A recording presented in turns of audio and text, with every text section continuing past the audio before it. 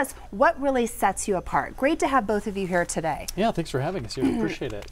A lot of parents do their homework. They want to make sure, their child is going to the right school. Starting off in preschool, I think, we know just how important that foundation is. And then going through high school, I mean, we all went through high school. It's not the easiest time in our lives.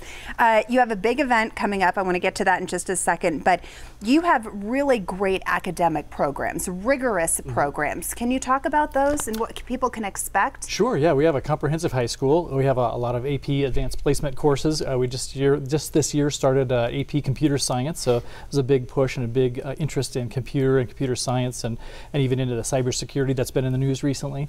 AP chemistry, AP language, AP calculus, so I love those. We have advanced biology as well, which is not AP, but it's a hands-on biology course, ecology, and love that. Students love that too. They're doing investigative research on their own, so designing their projects and then sharing that data in a public setting. Wow, yeah. Talk about preparing them for college. Absolutely. That's yeah. incredible. Yeah.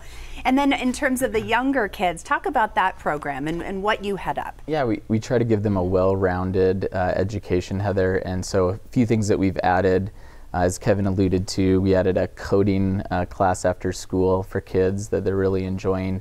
We added a music appreciation class, so we want to push kids out of their comfort zone and have them try something different. I had a mom just the other day said we were hesitant or apprehensive about the music appreciation with our 8th grade boy, but he ended up loving it, and they ended up just enjoying that time, doing something different, doing something new. So, right, I love that you're offering that, because everybody should try something different and outside of their comfort zone. But it also goes back to the brain, because I think music opens up those receptors, right? It makes it a little bit easier to learn different things. Absolutely, yeah. That's one of the things I love about our high school too, is that we have fine arts. I mean, our musical theater and our drama program has been award-winning for the past several years. We did White Christmas this year and won one of the best productions in the region anyway this year. So, and putting those together with the music, it's such a great bonus for kids and for parents. Right. I mean, you need that happy time. Yeah. And it's such a good outlet, too. Yeah, really. yeah. I mean, singing,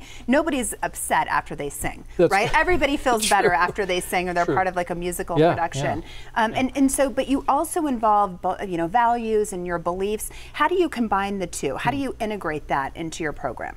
Yeah, so for parents that are looking for a Christian education with those values, we have Bible courses, but more than the coursework, and I think Aaron and I would both say this, and he can speak to this too, that relationships. Our classes are small, so maybe 20 students, which is way smaller than other options out there.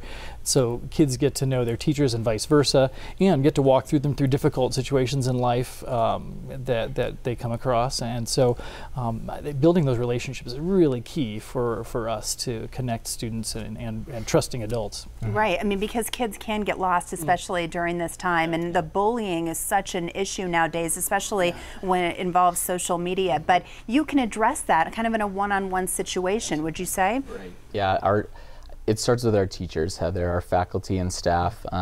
They relate to the kids. They're available and approachable.